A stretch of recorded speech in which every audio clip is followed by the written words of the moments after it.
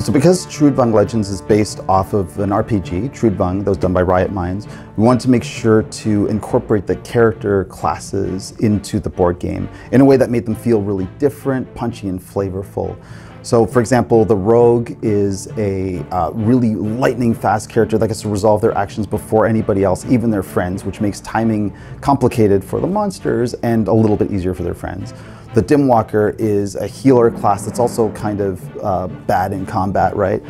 And they get to, they are good at holy attacks, they're really good against undead, and they have a wide array of weapons that can both protect and defend at the same time.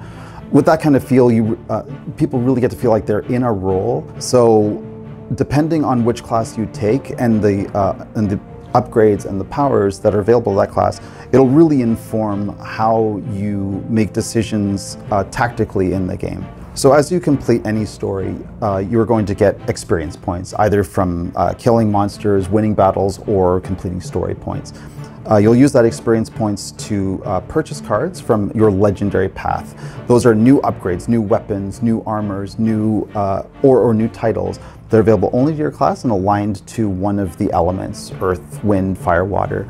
Depending on which of those cards you pick, that's actually going to set you down a path towards one of your character's legendary endings. Each character has multiples of them. So for example, if you were Ledena the Dimwalker, you could pick a number of, say, fire-based upgrades, and you could become very, very fire-based. That would lead you down the path to become Ledena the Fire Priest.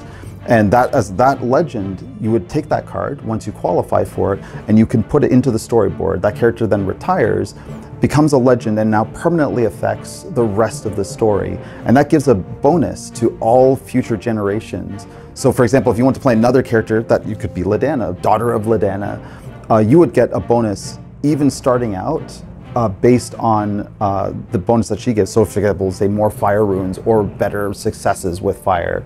So one of the cool things about this game is that based on the path that you choose, even though you become a legend before the story is over, you end up becoming more and more and more powerful even at the beginning of your career.